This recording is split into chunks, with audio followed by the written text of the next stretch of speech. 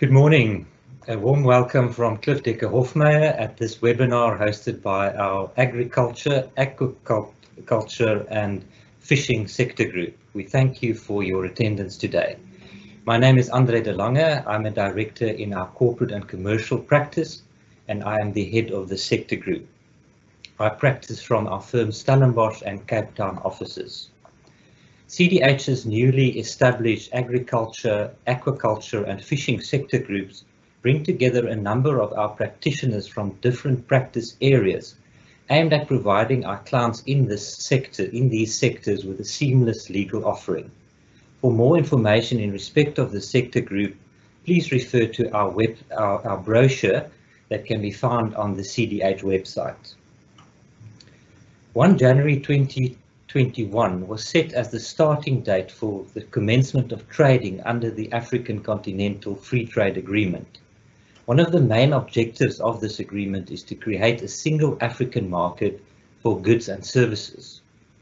It will bring together all 55 member states of the African Union, covering a market of more than 1.2 billion people. In this webinar, our panel of experts will unpack the latest developments in respect of the African Continental Free Trade Area and the opportunities that it presents to agriculture in South Africa. I would like to introduce you to our esteemed speakers, Trudi Hartzenberg, Wandile Sihlobo, and Jackwell Feris. Now, Trudi is the Executive Director of Trade Law Centre, or TRALAC, which is a public benefit organisation based in Stellenbosch with the objective of building trade law and policy capacity in Africa. Trudi's work centres around international trade governance, focused specifically on the African trade and regional integration agenda. She designs and delivers training courses on a range of trade-related topics. Trudi also serves on the World Trade Organization's Chair's Advisory Committee and is a member of the Committee for the Development of the United Nations Economic and Social Council. Wandile is the Chief Economist of the Agricultural Business Chamber of South Africa and is also a member of President Cyril Ramaphosa's Economic Advisory Council. Wandile is a prolific writer, writing amongst others for the Business Day, and is also the author of Finding Common Ground, which I can highly recommend for its very pragmatic and facts-based approach to the challenges and opportunities facing agriculture in South Africa. Jackwell Feris is a director in CDH's dispute resolution practice in Johannesburg, providing dispute resolution, risk advisory and regulatory services in South Africa and various other African jurisdictions. As we speak, Jackwell is joining us from Lesotho.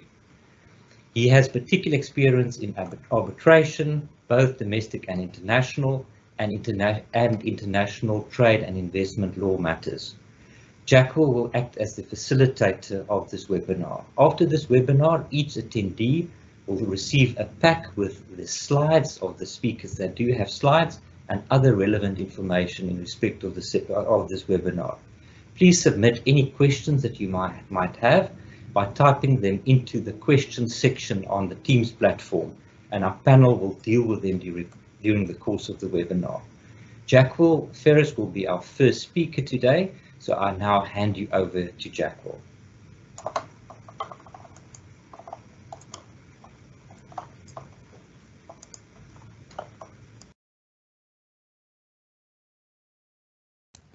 You're on mute, Jackwell. Good morning to all the participants and also to the fellow speakers. Thank you for taking time to join us for this webinar, and also thank you to Andre for that introduction of the AfCFTA and the intention behind the seminar, and also our exceptional speakers that's lined up for this morning. So I will be both moderating the session and just giving a brief introduction in terms of what AfCFTA for our clients and prospective interested parties on the African continent, from an investment perspective. As Andre also mentioned, I'm joining you from Lesotho. Lesotho an interesting fact, they're also a member of the AfCFTA. They ratified the agreement in November last year, so they are one of the 36 members of the AfCFTA. Another interesting fact about Lesotho is, while the topic is talking about agriculture, if you look at Lesotho and some of the statistics, they don't produce any food to feed its growing population for more than 2 million. It's a primary source of income, import supplementary source for half of the population. Only about 10% of Lesotho's land is arable for agricultural purposes. I'm going to just put, I'm not sure if my video is clear, but I'm going to put that off because just from a network perspective, that's the other problem, technology. So while you're doing these webinars remotely, we always face technological problems. So my talk or introduction in relation to the AfCFTA essentially speaks about what ultimately the AfCFTA holds for potential African businesses on the continent, more so from an investment perspective, and as the other speakers will be unpacking it, also provide context to how African businesses can access preferences for agricultural goods and services under the AfCFTA, and also specifically highlighting the pitfalls and what is so required to be done by the AfCFTA Secretariat and the African Union and all the African Union member states to make sure that we actually ultimately fully realize the implementation of the African Continental Free Trade Agreement. So the laudable objective of the AfCFTA is obviously to create an integrated market for both goods and services on the African continent. And if we talk about agriculture specifically, and I just looked at the statistics that was released at the end of last year, this is with reference to the United Nations Economic Commission for Africa. It estimates that the agricultural sector generates about 15% or $100 billion of the continent's GDP. And although it differs from country to country, it remains a critical part of sector for the continent. And from an employment creation perspective, for food security, and also to some extent exports. And one example that I mentioned earlier, being in Lesotho is a net importer of basic food products. And that just gives us an indication of the potential if we are able to realize the full value of the AfCFTA through the objective to eliminate tariffs, to ensure there's a conducive environment for investment flow, free transfer of funds, the free movement of business travelers, and ultimately also the service sector, which plays a critical role in ensuring that we realize the objectives of the AfCFTA. So we all can see there's significant potential, but there's also, if one looks at various expert reports that have been released over the past few months, before actual trade started under the African Continental Free Trade Area from the 1st of January.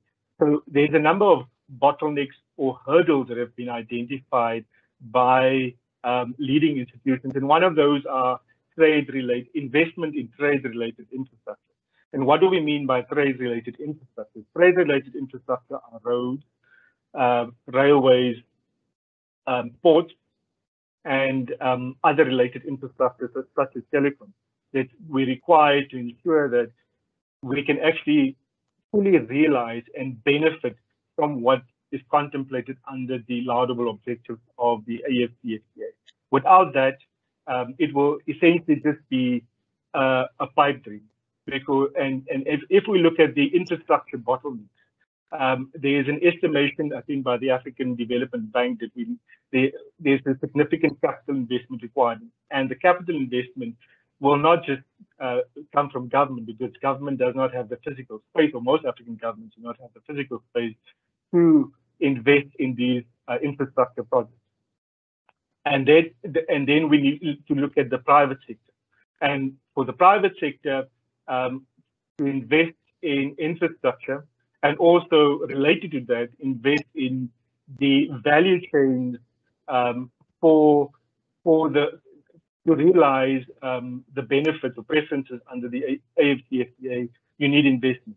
Now, one of the critical elements, and probably a big criticism also from our side to the current process, is one of the fundamental protocols, which is the investment protocol, which we actually need to ensure or need as part of the entire process to encourage investors on the African continent, both African investors and other investors, is investment protocol, which ultimately, the ultimate intention behind the investment protocol, similar to bilateral investment treaties and multilateral investment treaties, is to ensure that investors are protected against political risk. Political risk in a sense of what we commonly would see from an African jurisdiction, not limited to Africa, and you get it in most other jurisdictions. It's nationalization, expropriation, unfair treatment, or what we will call the fair equitable treatment standard, most favored nation principles, the free transfer of capital. So those are big considerations for investors when they decide to invest in infrastructure projects or even invest in creating value chains. So setting up a hub in, say, the DRC, or setting up a manufacturing plant in the DRC for batteries, or whatever the case might be. Those are considerations that investors take into account when they say, what type of investment protection is in place for me to ensure that I invest, and that investment is ultimately a catalyst for trade. Because without the investment being in place, it also impacts on the trade. So as I emphasized, trade-related infrastructure and also related investment for value addition. Now, as I mentioned, the protocol investment is it's a critical instrument to foster intra-Africa trade and investment. It is still being negotiated. It has, I think, negotiations have started and has lagged since last year, because of the delay of the effective date for trade under the AfCFTA. There's also a number of other issues that Trudi will touch on in terms of what's currently happening with the protocol and goods, the issues in terms of rules of origin for particular products, which are critical also for investors to make decisions on value addition and the establishment of manufacturing hubs or centers in various regional areas to fully benefit under the AfCFTA.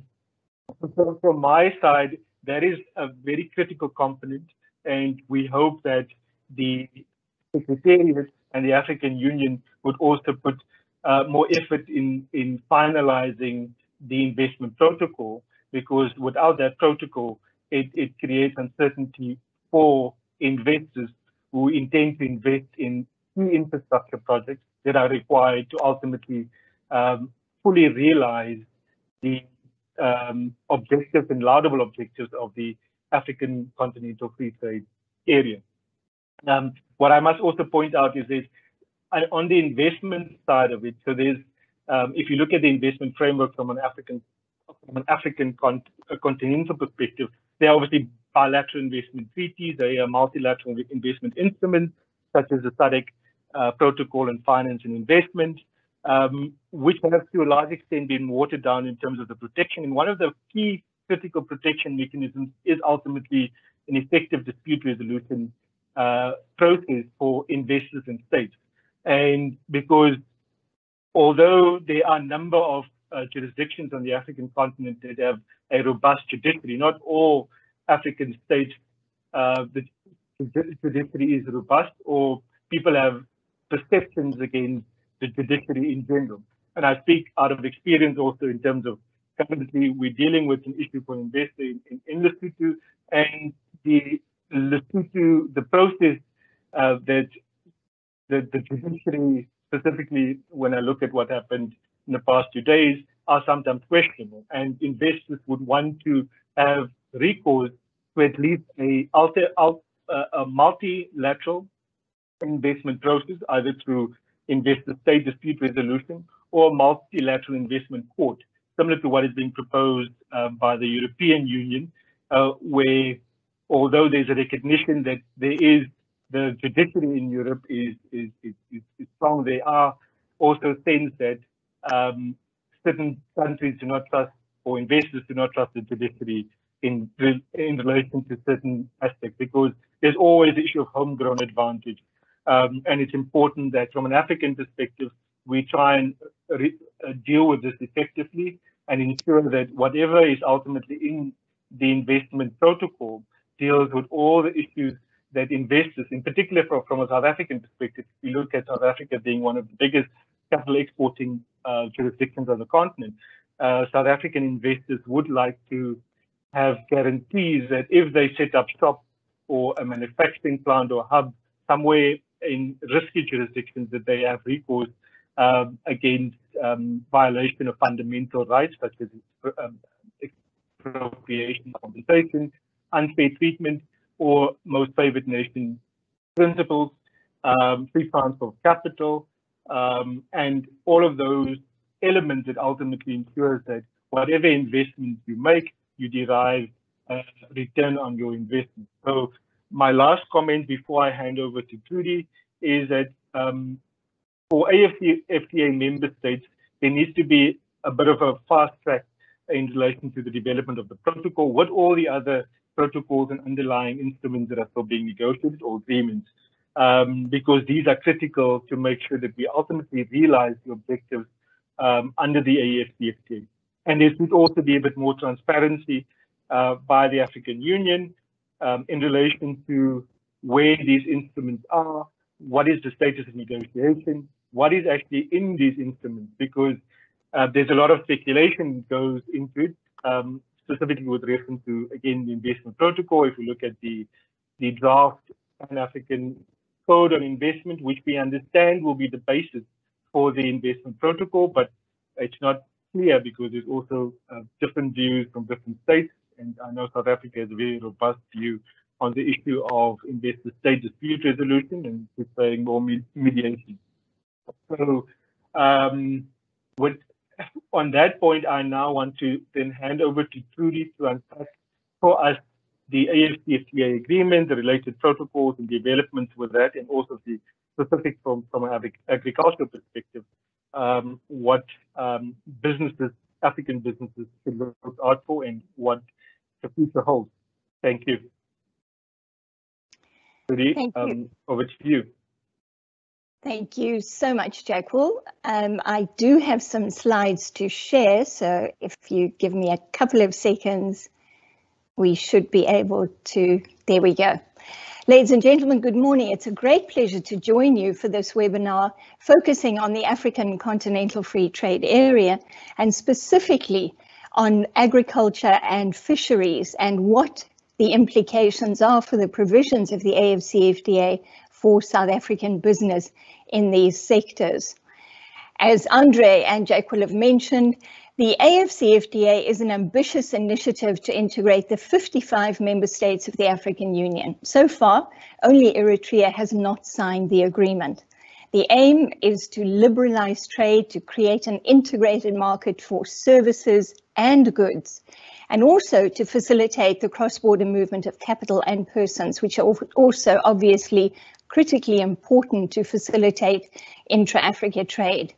Boosting intra-Africa trade, which runs at about 15% of Africa's total trade, is a very important objective. So the aim is literally to increase trade amongst the African Union member states. It's also important to keep in mind that the AfCFTA is also a flagship project of the African Union. This is important, ladies and gentlemen, because of course, among the flagship projects of the African Union is the Agricultural Support and Development Program, CARDIP. So the synergies between that program and the AfCFTA are particularly important. There are a number of development initiatives to assist, for example, small-scale agricultural producers in CARDIP, which are very, very important. Also, that resonates with our own ambition to develop our agricultural sector. Ladies and gentlemen, it's also important to note that there is significant global interest in the AfCFTA. And I'm mentioning this to pick up on the point that Jackwell has made related to the investment protocol. Keep in mind that if a foreign investor, it could be from China, the United States, any global source, establishes a commercial presence in one of the state parties, then in fact that enterprise becomes eligible for the benefits under the AfCFTA. So this could also mean increased competition in certain markets that we have to be cognizant of. Just a little bit of an overview of what the AfCFTA encompasses. It's a very comprehensive agreement. It consists of 3 phases of negotiations. We are currently still working on phase 1, and this is what I will focus on. The protocol on trade in goods is particularly relevant for agriculture and fisheries, and if we follow right through to the annexes on the right-hand side, this is for business where the detail about the provisions in the AfCFTA is to be found. The 2 top annexes, the Schedule of Tariff Concessions and the Rules of Origin, those are still under negotiation. They are also the foundational requirements for a free trade area. So of course, until they are in place, it is not possible to trade under the AfCFTA. But ladies and gentlemen, note there are other annexes here which are particularly important for agricultural and fisheries trade, notably those that relate to customs and border management, trade facilitation, the elimination of non-tariff barriers, and then specifically standards, sanitary and phytosanitary standards, and we'll say a little bit more about that later. Jackwell has also mentioned dispute resolution. There is a protocol for the overall agreement on dispute resolution. This provides only for dispute resolution of the interstate variety. So private enterprises, third parties will not be able to bring disputes to the AfCFTA dispute settlement arrangement. Phase 2 of the negotiations, as Jackwell has mentioned, this is just getting underway now, and it will cover a protocol on investment, another protocol on competition, and also one on intellectual property rights. A third phase, which will run concurrently with the negotiations on phase 2, focuses on e-commerce.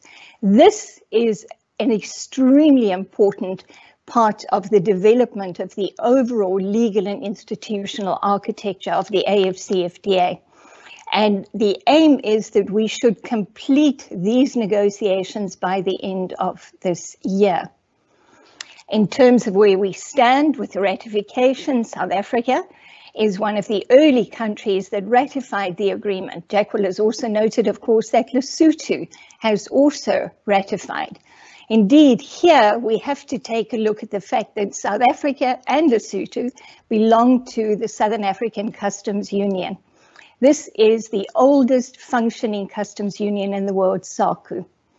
Because we are a customs union, we negotiate tariff concessions collectively to protect the common external tariff and the common customs territory of SACU. Now, I have noted here, and this is particularly relevant to the launch of trade on the 1st of January this year, Botswana has not yet ratified the agreement. So at this stage, it is not possible for any one of the SACU member states to actually trade under the dispensation of the AfCFTA that was launched on the 1st of January this year, and I'll come back to this important point. Update on the negotiations, ladies and gentlemen.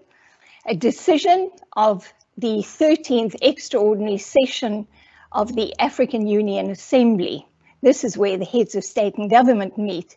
They decided on the 5th of December last year to launch trade under the AfCFTA on the 1st of January this year, despite the fact that the negotiations on the key elements that I've mentioned, rules of origin and tariff concessions, are not yet complete.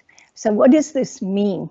It means effectively that trade is launched under what we are referring to as an interim arrangement.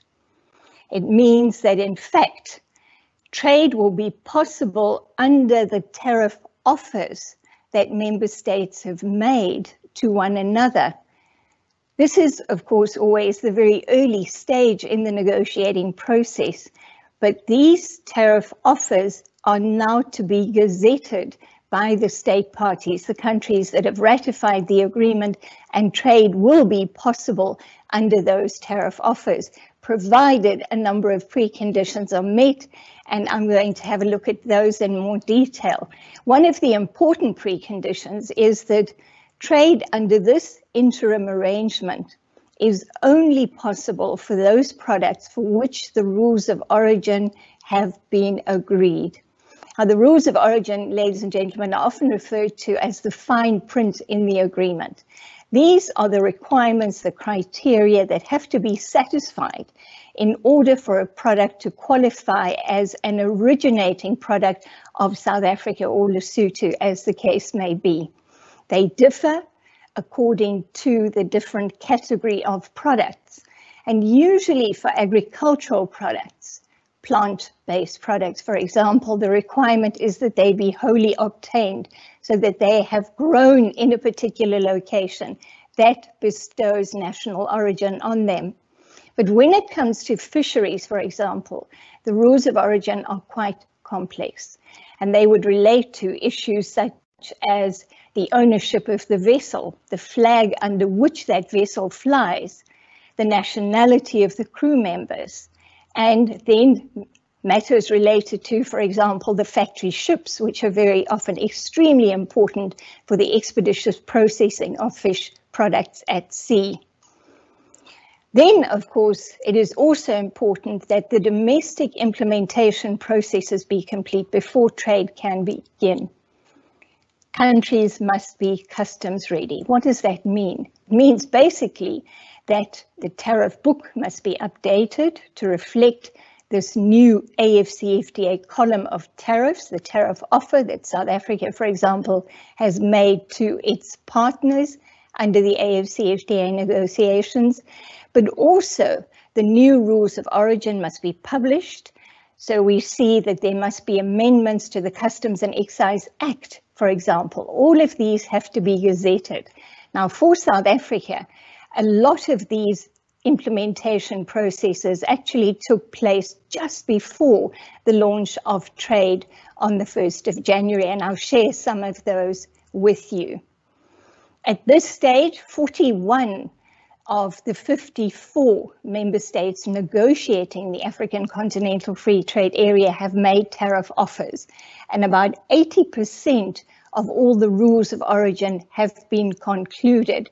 But it's often, ladies and gentlemen, the ones that are outstanding that are of interest and where the opportunities for trade actually are. I've mentioned phase 2 and phase 3, as has Jackwell.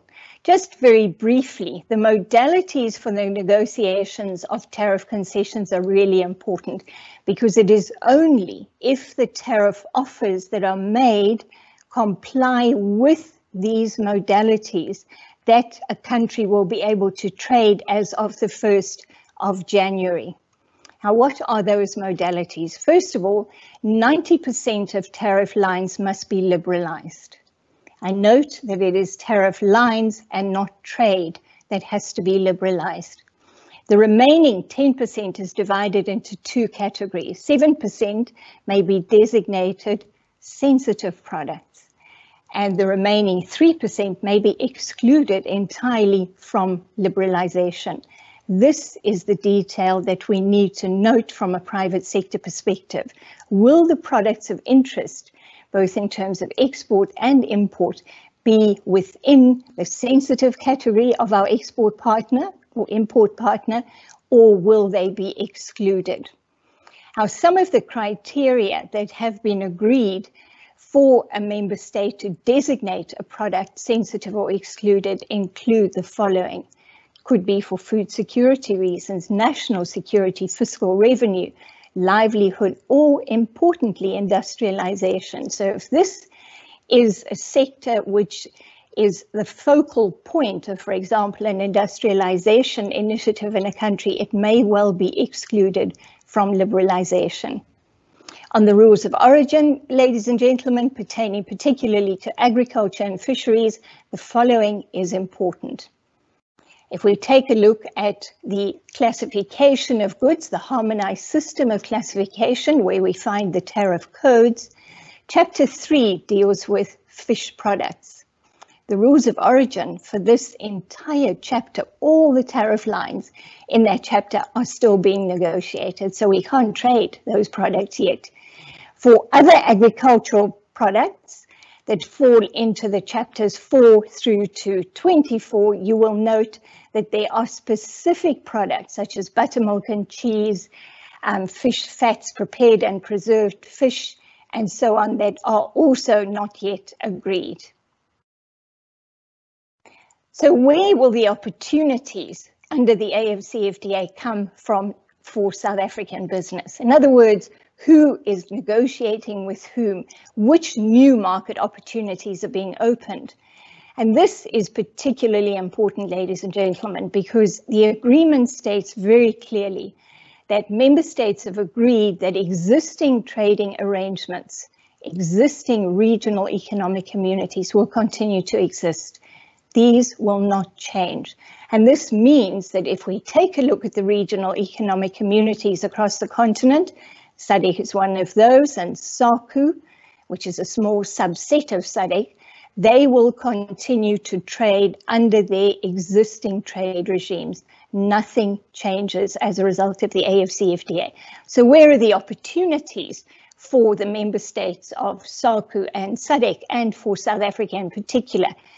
They are in this grey area: East Africa, North Africa, Central Africa, and West Africa. We currently trade with our partners in those countries under the rules of the World Trade Organization. And this AfCFTA will now take a look at reducing the tariffs, making trade with those partners more attractive as a result of the better market access conditions that we will be negotiating. So that's where the opportunities will be found. Very briefly, ladies and gentlemen, the launch of trade on the 1st of January. This is the decision by the heads of state on the 5th of December last year. The details are provided in this document, and I'm very happy to share that in my list of resources at the end of the presentation. Let's look very briefly at a few of the salient points. The heads of state approved that trade can start on the 1st of January in terms of the schedules of tariff offers, provided they are in line with the agreed modalities. However, trade will only be possible if the reciprocity requirement is met. In other words, if one of our countries of interest, for example, Algeria, has not made a tariff offer that complies with the modalities, we will not be able to trade with them as of the 1st of January.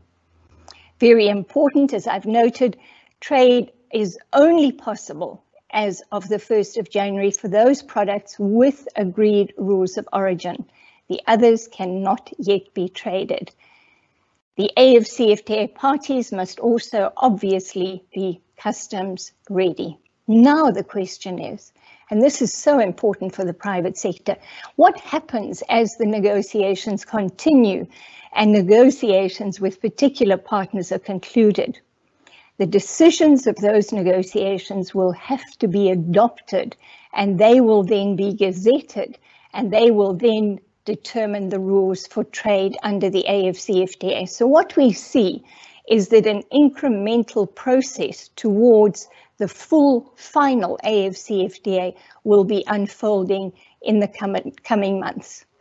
Very importantly, as we are members of a customs union, as I've mentioned, it's important that all the member states of the customs union ratify the agreement, or if they all agree that even if one or more of them have not ratified the agreement, the others may continue. Those of you, colleagues, who have been trading under the Trade and Development Cooperation Agreement with the European Union some years ago will recognize that a similar arrangement was actually in place when South Africa unilaterally negotiated an agreement with the EU, and the other SACU members gave concurrence that we could actually trade with the EU rather than what is usual practice for a customs union, that we all negotiate agreements collectively to protect the common external tariff.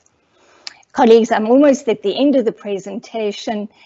This comes from the Government Gazette. It is available on the SARS website, and this indicates the amendment to the Customs and Excise Act, what happens on the 1st of January. And you will see, if you're able to see the fine print here, the 2 countries with which we are able to trade as of the 1st of January that meet all the requirements I've specified are Sao Tome and Principe, a very small island economy off the west coast of Africa, and Egypt. So we are not yet able to trade with any other of the AfCFTA negotiating countries. This, below this table, is the fine print, which is really important. So all the conditions that I have mentioned to you, you will find there. This is what the private sector needs to study very carefully. Our tariff book has duly been updated, and this was also gazetted on the 31st of December last year. And you will note right on the right-hand side, this is the AfCFTA column. And this is the column for fresh or chilled fish fillets. And obviously, because we have not agreed the rules of origin, despite the fact that we have tariffs in this column, we cannot yet trade in those products. This is the end of my presentation, colleagues. I have a number of slides with more detail on the specifics of trade under the AfCFTA, and I'm very happy to share those with you. I'm now very happy to hand over to my colleague Wandile, who will be going through the details and the market opportunities under the AfCFTA. Thanks very much, Wandile.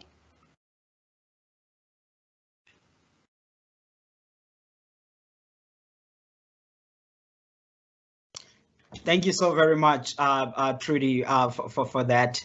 And good morning, colleagues on the line.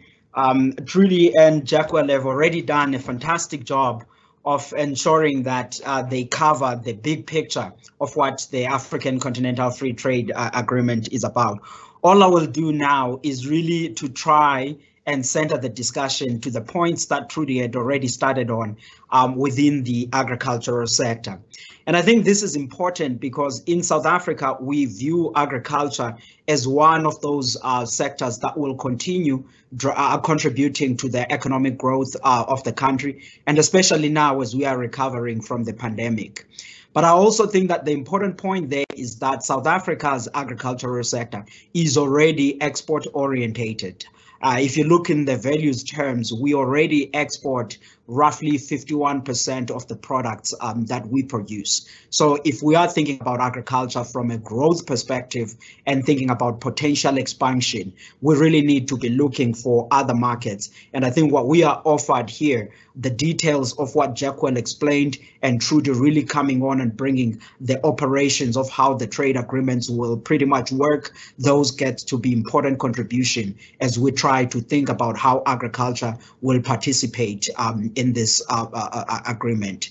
And I'll make my contribution on that point, but also try to make my contribution on a reciprocal point, because obviously South Africa cannot just look at the African continent as an area to send goods. We also have to be open on receiving some of the goods. And I think my contribution will largely be on those two important points. And the charts that you are seeing on your screen really speaks to the initial point that I started with. On your left-hand side, for example, you are seeing there exports, dark blue bars, and also imports of agricultural products. Just last year, for example, we were exporting about $10.2 billion of agricultural goods, but we also bring in South Africa, just on average, about $6 billion worth of agricultural products, which is where I think the African continent on the reciprocal mechanism mechanism will also have a market to play in South Africa. But I think even more important for today's discussion, ladies and gentlemen, is the issue on your chart on your right-hand side, because if you see the dark bluish line on that chart is the market that we are speaking about today, the important one on the African continent. But what's interesting on South Africa is that, yes, 41% of what we export in agriculture goes to the African continent. But if you begin to ask to say where in the African continent are those exports actually going, roughly 80% of them are concentrated within the SADC region, which is just about 16 countries that are there. The other countries that are outside of that is just a few like Nigeria and a few countries here and there. And which is why it's so exciting to see what Trudi have already explained and Jackwell has already explained in terms of the reach in which our goods now could pretty much be able to reach on that African continent. So this is one of those points that I think it's very important as we think about it here. And obviously on agriculture, we have to also consider what is it that the African continent is importing. And if you look at the pie chart on your left-hand side, you will see a highlight of the top agricultural products that the continent pretty much brings in. And if you look at the nature of those are largely products that South Africa, one way or another, has a production of, and we are actively looking for markets for this. Even in a province, for example, that many of the colleagues that are on the line are in the Western Cape, we were looking for barley markets, and the African continent would over time increasingly be one of those important markets. For wine, there's continue to get much more rich within the African continent. And already we are sending some of the products, which we try to show on the chart that you see on your right-hand side as to where South Africa's agricultural products are pretty much that are going to the African continent at this point. And obviously, one of the points, and this builds to the charts that Trudi showed earlier on, showing on where the tariff, but at the point she showed on the fishery side. But if you look at the wines, and there's just a few horticulture space on why we see the African continent pretty much more exciting, you just have to look into those first two columns, for example. The value or the share of the exports of certain products that go to the African continent. For apples, Africa is already one of our biggest markets. About nearly 40% of our apples are going there. But for wine and oranges, the African continent is still pretty much a small market. But also more importantly is to look at the tariffs that are being applied in there, because as we are small in our oranges and our wine and other commodities that I didn't show in this particular slide, there are some competitors that are enjoying relatively lower tariff rates than us. You think about oranges, for example, Egypt, Spain and the other countries are enjoying pretty much lower tariff rates on average compared to us, South Africa in the African continent. We pretty much are putting on a tariff, for example, of oranges of about 11%, while our competitors that I've mentioned are facing tariffs of about 4.7%. Now, over time, once we have gone through all of the stages that Trudi was explaining, we'll be able to have a far more better access in those markets, which is why I think that as we are planning agricultural expansion and some of the other horticulture products that are planned for expansion will pretty much come in line in the next 8-10 years or so down the line. By that time, there will already be a place to send some of those goods at very lower tariff, which is great for the South African agricultural sector. But I think on a reciprocity mechanism, the African continent also needs to do a lot from its side.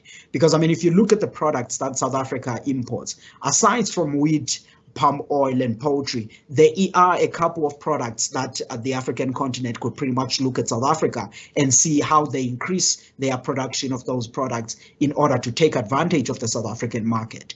The basic ones, at which I think I showed this as an example, if you look at the maize yields across the African continent, the productivity is pretty much low. You will see the top productive country being the United States, South Africa, Brazil in terms of tons per hectare, and most of the African continent countries being very low there by Kenya, Nigeria, and Zimbabwe. But even if you were to aggregate on average and take South Africa out for various crops, not only cereals, either you're looking at horticulture and you're looking also on the livestock side, and you look at the productivity in the African continent, that is still very low. And I think that for the African continent to make the African Continental Free Trade Agreement much more important and useful and beneficial for them, they also need to think about how do they increase the capabilities and their productivity on their side so that they can have goods that they can take to market. And I think that's the important point,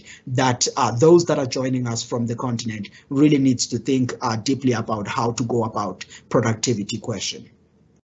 And obviously, increasing productivity in the African continent is not only helping for them to exporting to South Africa and the other countries, but also we deal with the issue of closing up that trade balance that you see, for example, in there. We remain net importers of a number of food products in the African continent. The chart that you see on the board, the only important line that I would say focus on is the red line, and all that it says is that if you are looking on a trade balance, imports, exports of food products, the African continent still on the back foot. There's still a long way until we are able to cross that middle line that I've showed in there. And I think that boosting productivity will help there, but also will help to have volume so that amongst Africans, we could have those volumes that we are able to trade amongst ourselves.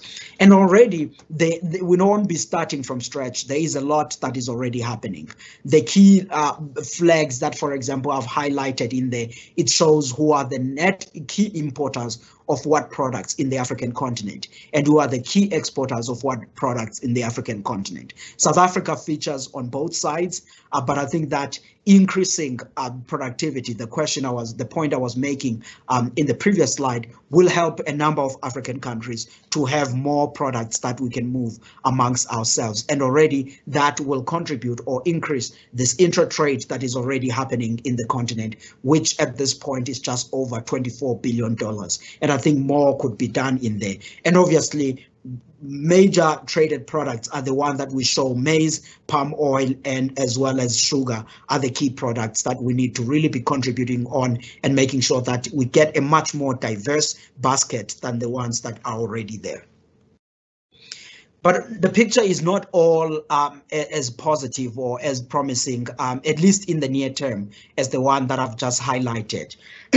From previous experience, as Trudi, to a certain extent, also pointed to this, there has been a number of non-tariff barriers or some number of things that have limited trade, even in previous trade agreements, those ones that Trudi showed in the nice maps that she highlighted in her presentation. You think, for example, within the SADC region, while I was making a point that South Africa enjoys much more access in the SADC region, there are still a number of non-tariff barriers. Businesses will tell you a lot about the cross-border issues, either it's excessive documentation that actually happen, administrative bottlenecks across the borders, all of those, they slow the incentive to pretty much be able to trade. And I think that within the African Continental Free Trade Agreement, these are some of the things that people like Wandile, who's leading, who's a secretariat in there, are pretty much looking at. And I think that they need to receive much more emphasis. But I think at a governmental level, at a broader level, we really need to deal with the question around the infrastructure challenges, because we could have all of these tariffs lowered, we could have everything done on paper, but if the transaction cost of moving the products from Cape Town to somewhere in Niger or any other country in the continent is still high, people will still prefer markets outside the continent. And I think that those are the messages or key things that the governments across the continent really need to be paying more attention on.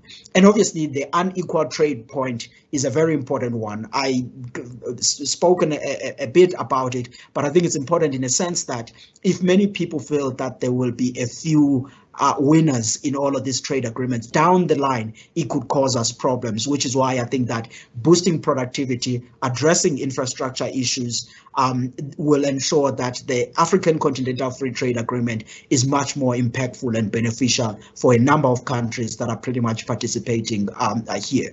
And there another important point, which again, on Trudi's point presentation, it was clear, it's on phase 2. that is yet to be discussed. The issues around property rights, investments, and competition policy, I think those are important. And only when we have been able to find our footing on those points, I think that the African Continental Free Trade Agreement as a pack will pretty much be able to live up to that big ambition that Andre and the colleagues have explained at the start of this session.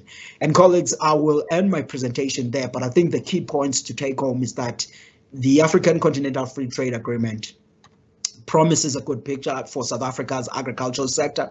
We are already at a point where we are looking for more markets, but in the immediate term, I'm not as optimistic. I do think that down the line, after 10 years or so, as we progressively address infrastructure challenges, progressively address the issues that are on phase 2 of the agreements, only then we will be able to yield a much more better benefit out of this. And addressing specifically the points that are on that second bullet point that I'm showing on the screen there, I do think that those needs to receive really high priority. Otherwise, we will have the documents and have everything else completed, but we won't be able to see the economic gains. And lastly, to the point that the African countries really need to think about agriculture as one of the sectors that they will be able to utilize as they come out of COVID. And Jackwell made the point that agriculture already constitutes roughly 15% of a number of countries' GDP. And if you look at employment, about 2/3 of people in a number of countries are working on an agricultural sector. Now, boosting productivity and increasing investments in there obviously might lead to less people working on primary sector, but more opportunities on the value chain. And I think that with all of that produce and that vibrancy, that is when many people or many countries in the continent will pretty much be able to see the promise of this agreement. Let me stop there and take it back to you, Jackwell. Thank you so much, colleagues, for listening to me.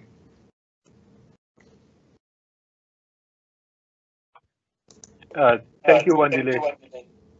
That was a very insightful oversight of the economic aspect of the AfCFTA. Let me just put out my video. I think that will be better. So for the participants, and thank you also, Trudi, I think that you really set out the entire framework specific to the agricultural sector and the benefits, but also the significant pitfalls and aspects that are still being negotiated under the agreement to ensure that there's a full realization of the trade agreement.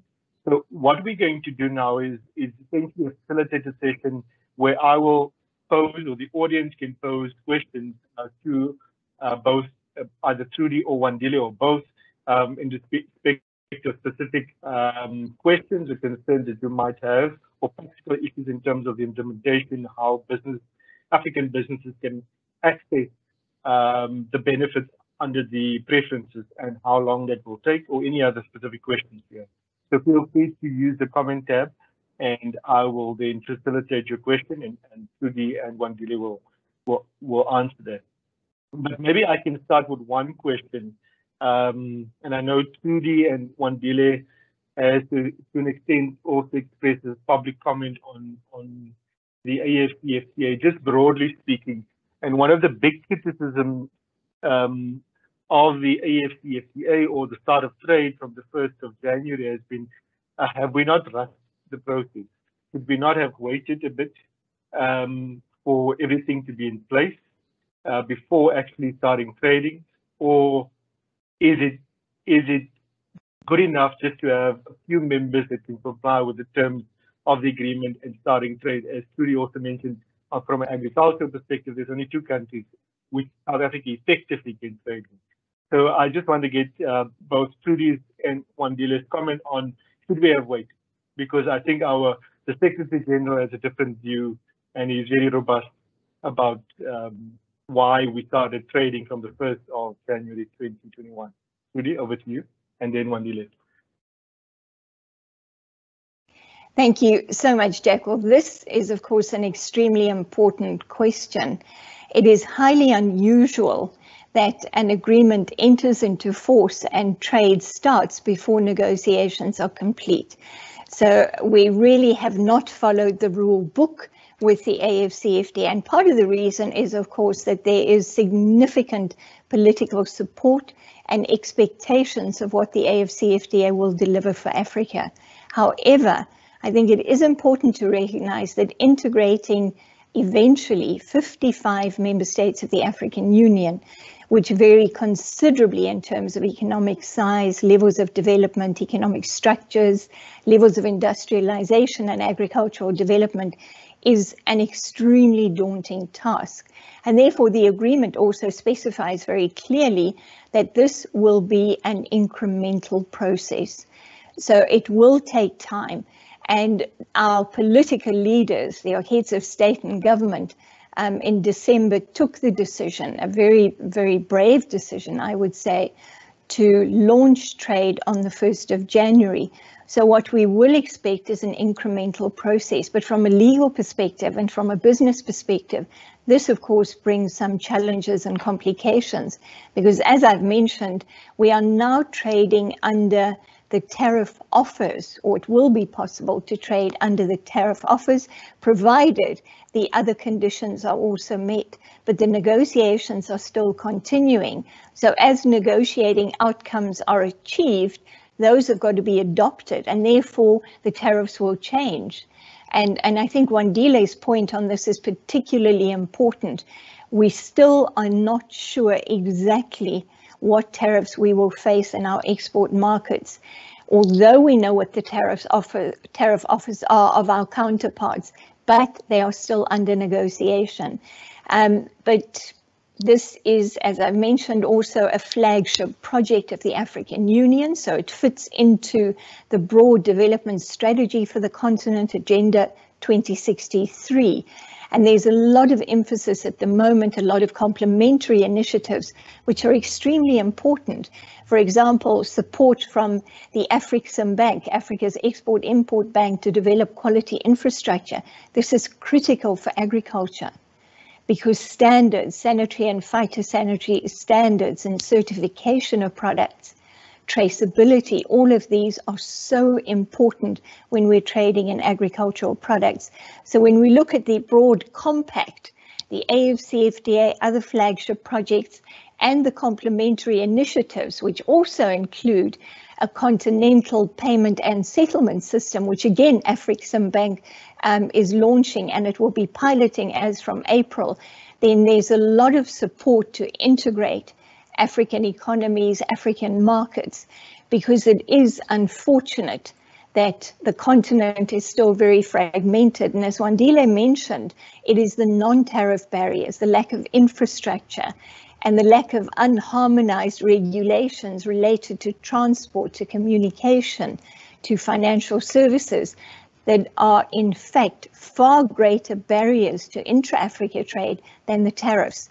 So it's a comprehensive undertaking, no mean task that lies ahead of us. And at this stage, to see some progress, political leadership has made the decision to incrementally move towards the final full African continental free trade area regime for the continent. Thank you, Trudi. Wandile? Yeah, Jackwell, I mean, I agree with pretty much all that Trudi has said on this point. But I would also just add and say, yes, this was a political economy or political push from the leadership side, but also I don't think we could have been able to pretty much wait and say, let's see everything falling in place. All investments either on infrastructure or boosting domestic industries of many industries, because that will take time. And I think that as much as the political climate is changing for the positive, or is setting to change for the positive, then the hope is that the investments will follow. And over time, as tariffs also will not, for many countries, progressively go to zero or to lower rates instantly, but it will take over a couple of years to pretty much see those tariffs reducing. So starting right now, I don't think it was really a bad thing. But where I would caution on is the fact that there is not going to be a lot of immediate gains, at least for South Africa's agricultural sector, out of this in the near term. I don't think that within the next 2 years or so we'll be able to really yield much fruits in here. Perhaps we could continue putting our efforts in all of the other markets that we've been traditionally in, while hoping that 10 years, 8 years down the line, we could begin to see the fruits of what's going on in the continent. Thank you, Wandile. I think just a follow-up on the statement that you've made, and I think it's important for South African and African businesses. So when do you start getting ready? In a sense, when do you start developing strategies or business initiatives in relation to ultimately deriving the benefit under the agreement, either on the protocol on goods or the protocol on services? So because I think for businesses, it's important to understand, what do they do now? Do they wait and see, or do they start implementing whatever processes and strategies in relation to what will happen, whether that's 2 years or 3 years or 4 years from now? What would your advice be? Maybe I start with you again, Wandile, and then I go to Trudi. Yeah, I think for South Africa's agribusinesses, I mean, getting ready, I would say, Jackwell, we are pretty much already there, because what all we need to do, I think, from an industry side, is firstly having the sufficient volumes that we think we could be able to put in as that demand from the continent will arise. And I think if you think, for example, take the citrus industry, from between now and 2030, we are expecting to see growth in volumes of roughly about 76%. Obviously, that will not all go to the EU, where we have been big at, or to the Middle East, or to the Asian market, which is why then I was making also the example of oranges and the tariffs and the stuff in one of the slides.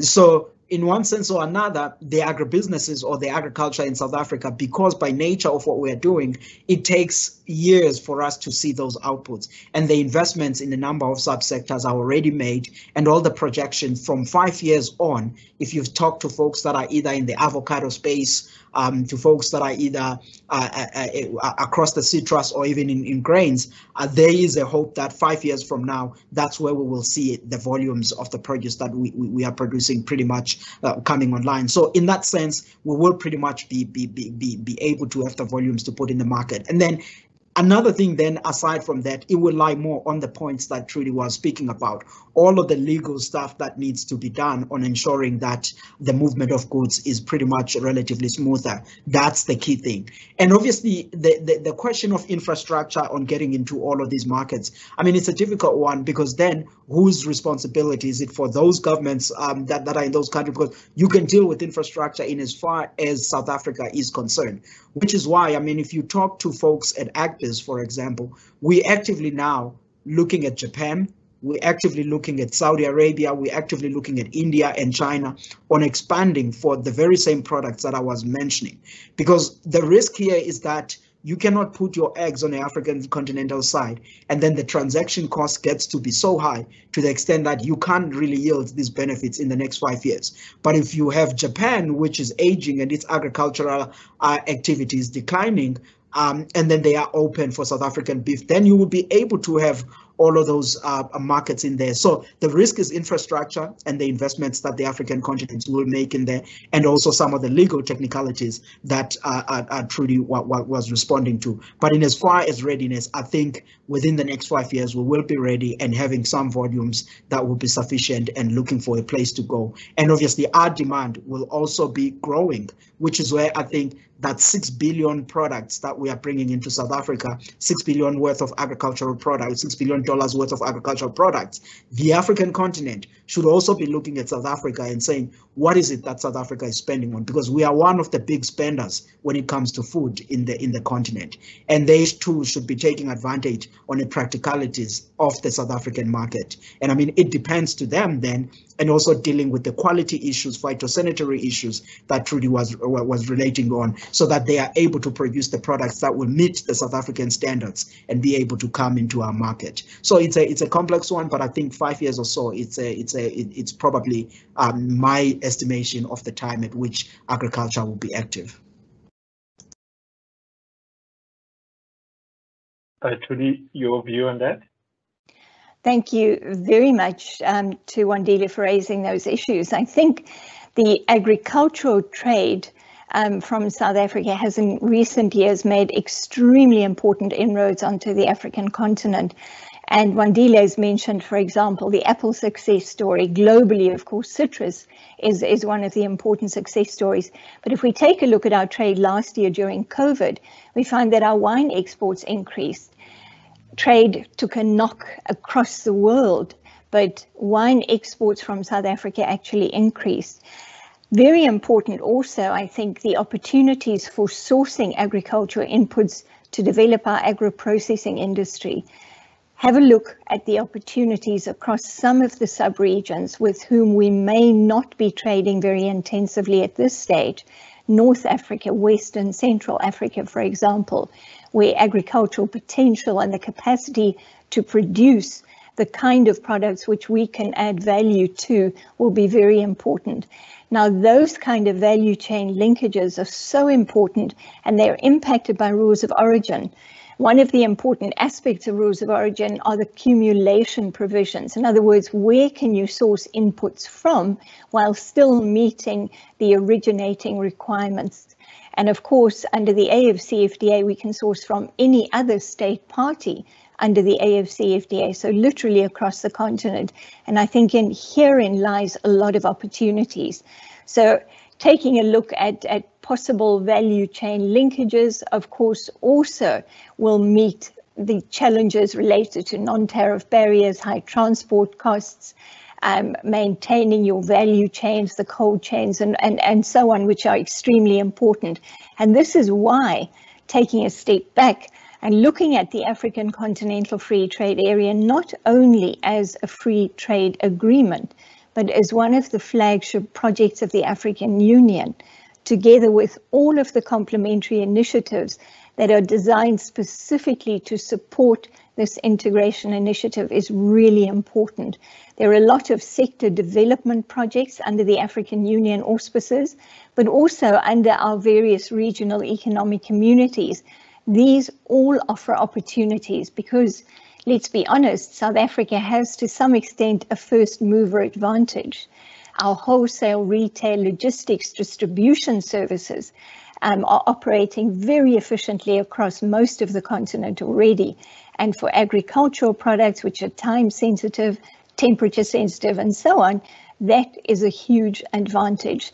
So the role of trade and services, where South Africa's services sectors have already got a foothold in many African markets, is extremely important to support our agricultural trade initiatives, both exports, but also importing from the continent. Thanks very much, Jackwell. Thank you, Trudi. There's a few questions from the audience. I'm just going to read out, let me start with the earlier ones. So there was a question from Magda, and she asked, when will this roll out to other industries than agriculture and fisheries? Maybe Trudi or Wandile can answer that, but just for Magda's benefit, it's a uniform standard for all industries, but there's just specific rules being negotiated for particular products. But Trudi and Wandile can maybe just expand on that specifically. Thank you. Wandile, do you want to go first? Yeah, I mean, all to say to Magda, Trudi, you will come after me, is that I emphasized agriculture and talked about that because that's where I work. But it's a comprehensive trade agreement and a number of areas that Trudi you could highlight. Thanks very much, Wandile. That's absolutely true, Magda. It's a comprehensive trade deal, which means it covers all goods, all services eventually. When it comes to trade and services, we're focusing on 5 priority services sectors: transport, communication, financial services, professional services, and tourism. But other services sectors will be added. In fact, South Africa has already expressed interest in adding distribution services because we do have a competitive advantage in wholesale logistics and distribution services. So one has to look at the overall compact, which has extensive and comprehensive coverage. So industrial products are very much part of the deal as well. This is a very interesting area because, of course, we're now looking at linkages between agriculture and industry, so moving across into exploring the opportunities through our industrial development policies, activities, and how they complement what we're doing in terms of promoting our agricultural development. So it really is important to look at the deal as a comprehensive one. When it comes to services, services are regulatory intensive, so the issues around regulation, regulatory cooperation and harmonization are extremely important. And this is where we could see benefits being unlocked, for example, in terms of reducing costs of transport, road transport. That is one of the priority services sectors, and road transport still carries about 80–85% of intra-Africa trade. Extremely important if we are going to be efficient exporters. Again, it's a sector where South Africa has an advantage through our logistics and distribution services. So Magda, it is a comprehensive deal, but from an agricultural perspective, there are specificities related to standards. The sanitary and phytosanitary measures, extremely important. The non-tariff barriers, the delays at border posts. So if we have improved customs and border management and we move towards digital trade solutions and e-certificate of origin, for example, that improves efficiency and the competitive gains that we can make as a result of those developments. And there certainly is a lot of focus at the moment on the development of apps. The AfCFTA Secretariat is really pushing the digital trade agenda. So we've got to watch that space because, of course, each member state will have to adopt those solutions at a national level. So e-payments, e-certificates and e-applications will bring enormous gains, and certainly they can benefit the agricultural sector as well as the industrial sector. Thanks, Jackwell. Thank you, Trudi. Then there's a few other questions by the audience. I know we have about 19 minutes left. There's a question from Rihanna de Lange, and the question is directed specifically to Trudi. Trudi mentioned two countries in South Africa, two countries SA are able to trade with now. Are you aware of any trade between other African countries that have taken place since the 1st of January 2021 and a value to that if it's taken in place? So I think that's more not specific to the agricultural sector, but broadly trade. Thank you, Trudi, if you could ask the question. Thank you. Thanks very much, Rihanna. Thanks, Jackwell, for that question. This is, of course, extremely important. We're waiting to see what the trade data will show up, but we don't have any data yet to have a look at. These two countries have met all the requirements that I specified in the presentation. So we are able to trade as of the 1st of January with Sao Tome and Principe and with Egypt. I just want to add a little bit of a footnote as far as Egypt is concerned. We do understand that Egypt is reconsidering its tariff offer, and it is absolutely legitimate to do that because it is indeed a tariff offer. It's the opening round of the negotiations, if you will. So we need to watch what Egypt might do. As far as other trade across the continent, we do hear, for example, that some trade may be starting from Ghana. That's, of course, where the African Continental Free Trade Area Secretariat is based. So there's a lot of focus on the host country. But at this stage, I must say, from the monitoring that we're doing, I don't see trade really flowing under the AfCFTA at this stage. It is very much still work in progress, but it's an important start, and it's highlighting the important potential that the AfCFTA can have, but a reminder to us that the benefits will be incremental. It will take time. But I want to come back to a point that Wandile made earlier on, and some of the benefits that we really are looking forward to as a result of the AfCFTA relate to what economists tend to call the dynamic benefits, the attraction of investment. And this is a particularly important contribution.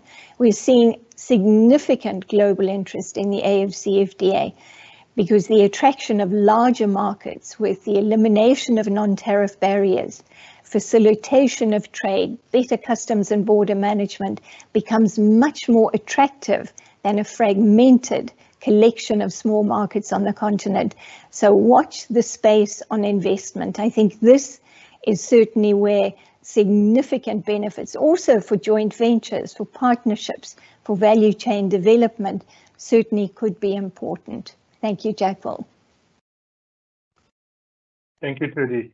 And then just Wandile's position on that. And just a last point, Wandile needs to unfortunately leave us at 10:20, and we really do value his insight and on this topic. So just a last comment maybe on this. Thank you, Wandile.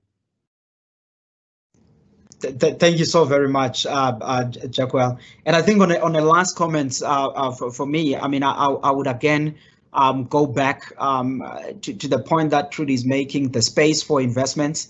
And I think until that investments are done more on a logistical basis to enable the movement of goods, the industries that are similar to the one that I'm sitting on primary agricultural side, it's only then that I think we'll be able to enjoy those benefits. But I think another important point that came on from Trudi's previous remarks, it's around the regional value chain, because I think those are important. You think about South Africa's poultry sector, for example, we can never be able to have a much more robust poultry sector until we have affordable soybeans. Now, if we can think about in the African continent to say, out of this 500,000 soybean oil cake that South Africa gets from South America, is there one or the other countries that can actually specialize on boosting up its soybean production and processing in the continent and see how it takes advantage of some of the markets like South Africa? Then until those regional value chains are done, there will be commodity specific, and I think that they will largely be directed by private sector, because people will be knowing where they can get or grow certain products at a much more profitable way. And I think that as integration happen, the flow of that information will also be present, and those opportunities of investment will bring that dynamism and that energy that is needed for all of us to pretty much see the gains of this. But I'm very thankful to you and the colleagues that joined us on the line, and also for being part of this webinar. Thank you, Jackwell. Thank you, Wandile. We really do appreciate your input and insight. We will be talking to you again soon on other initiatives, but thank you. Then we're almost done, so there's about 13 minutes. And one thing that I also wanted to ask, and Trudi can maybe unpack that for us in a bit more detail, is the question around trade and services, because I think if we look at the projection, trade and services actually will play a much bigger role in terms of the economic growth of the continent. And on that point, I also just want to mention that from a CDA's perspective, we are expanding our reach on the continent. So we are opening up an office in Kenya, joining forces with Kit Advocates, a very esteemed boutique law firm that provides services in Kenya and the East Africa region. So with our base in Johannesburg, Cape Town, and Stellenbosch, servicing the Southern African region, the addition of Chief Advocates of just contributes to being able to provide our clients services on the entire continent. And it also goes to the issue of trade and services, and that's why I mentioned it. So if you don't mind to maybe just deal a bit on the issue of trade and services for the agriculture sector, because I know there's a lot of negotiations still underway with that part of the protocol. Thank you.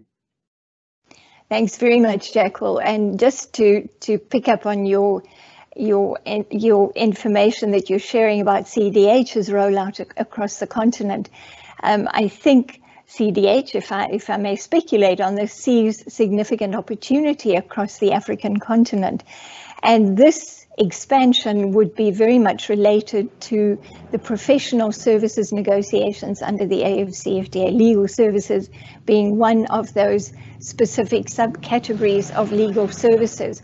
Now, the role out of professional services across the continent is extremely important also for agriculture. So the support services, whether it's accounting, legal, and other services, are very important in order to facilitate trade transactions across the continent. To be able to provide these services in other jurisdictions, of course, we have to take a look at issues such as the mutual recognition of qualifications. So the negotiations when it comes to services are regulatory intensive. It is really the domestic regulation that matters. If we take a look at the other priority services sectors, transport, financial services, and communication services, these are all absolutely relevant to agricultural trade, trade integration, value chain development, and investment opportunities across the continent. Again, this is where there are significant opportunities to integrate our financial services sector further into the rest of the continent. South African financial services providers, commercial banks, insurance companies, and so on are already well represented, but there are still regulatory barriers and bottlenecks that exist in some of the countries across the continent. Keep in mind that, of course, different legal regimes apply to different sub-regions. And this means, therefore, that the negotiations have to come down to the very specific details of those domestic regulations. When it comes to transport regulations, issues such as harmonizing axle load limits, it sounds like such a simple example, but so important in terms of your consignments. What weight carrying capacity do we have for the road networks across the continent? And at this stage, they differ significantly. In the face of different axle load limits, we actually devolve down to the lowest common denominator, and that's an efficiency and a competitiveness compromise. So looking at those details becomes extremely important. Communication services, cost of data, for example, across the continent, connectivity, which is of course also related to energy security, which is not yet on the agenda, but hopefully it will be soon, needs to be factored in as well. The fact that we are still negotiating these issues on the trade and services agenda provides a window of opportunity. And that window of opportunity also still exists when it comes to the agricultural trade negotiations, both on rules of origin, but also on tariffs. And I really would encourage private sector participants to take up that opportunity. If you see a specific opportunity in a market across the continent, one of those countries that we are negotiating with, contact the Department of Agriculture, the Department of Trade and Industry and Competition, and highlight those opportunities, because now is the time to make those inputs so it can still be incorporated in the negotiating process. Coming back briefly to trade and services, Jackwell, the trade and services contributes across the continent on average more than 50% of economic activity. But services are also trade facilitating issues. We cannot trade without the support of a range of services, professional services, the legal contracts, because behind every international trade transaction, there are of course private contracts that have to be concluded as well. So this really emphasizes the role of trade and services in facilitating cross-border trade on the continent. And it makes the services and the services offering of, for example, CDH extremely important to support our trade integration initiative across the continent. Thanks, Jackwell. Thanks, Trudi, for unpacking that and the importance of trade and services for ultimately achieving the goals of having a free market and fully realizing the AfCFTA. Without that, as you pointed out, we can't really achieve it fully. Then one other question, and we have a few minutes left, and I will also give Andre the opportunity at the end just to say his closing remarks. But a question from one of our colleagues, Joe Niza. His question relates to olive oil. How does one find out where there is a need for product in Africa and what tariffs are applicable, etc.? Thank you. This is, and thank you, Jackwell. This is an extremely important question. And this question can, of course, be replicated for any other agricultural product or industrial product. Now, a very important complementary initiative, in fact, I have a slide in the deck that I will be sharing with you, relates to the African Trade Observatory. This is a web portal where trade and trade-related information is being made available. It's an initiative by the African Union Commission, the AfCFTA Secretariat, and the International Trade Center based in Geneva. And you will be able to search for a particular product, olive oil, for example, take a look at market opportunities, but also do a competitor analysis, see who else is supplying that particular market.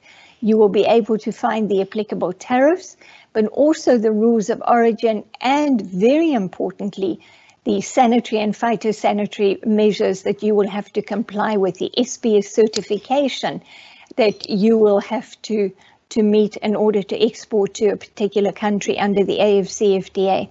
So there are a number of other additional portals, of course. You can go directly to the website of the country of interest to which you want to export or from which you want to import. Take a look at the applicable regulations there.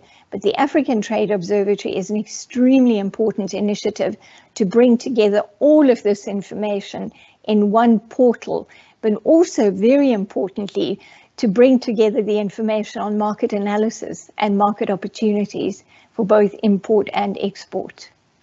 Thanks, Jackwell. Trudi, thank you very much for that. I think that fully answers the question in terms of how you can identify where's the opportunities on the continent for specific products and the tariff considerations. So my closing remark would just be to say thank you, Trudi, and also thank you, TRALAC, because I think your contribution towards this international trade law and trade law on the continent is very important. I regularly go to your website, read your articles, so it's really a great contribution to the development and growth of international trade law on the continent. So from the CDH, I want to say thank you, and then I want to hand over to Andre to give the closing remarks.